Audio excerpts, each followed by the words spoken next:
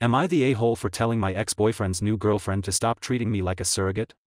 I'm a 29-year-old woman, and I used to date this guy Joe, who's 30. We were together for 3 months before he decided to get back with his ex, Kim. Just after we broke up, I found out I was pregnant and now I'm 24 weeks along.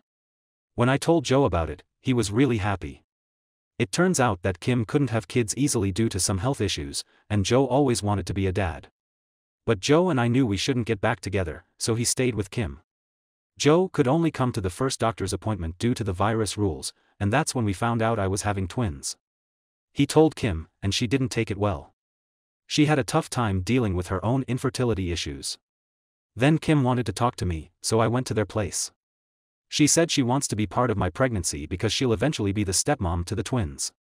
She gave me advice like having a home birth, feeding the babies a certain way, and even what they should call her. I told her I'd make my own choices and left. Kim didn't stop though.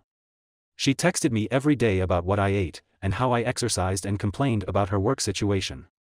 She even attended a genetics counseling appointment in place of Joe and tried to make it all about her family history. When it was time for an important scan, Joe wanted Kim to go with me, but I said no. He came along instead and found out the gender of the babies, which I wanted to be a surprise. I shared the news on my social media, and then Kim posted her own announcement about expecting twins in a different way. It bothered me, but I didn't say anything.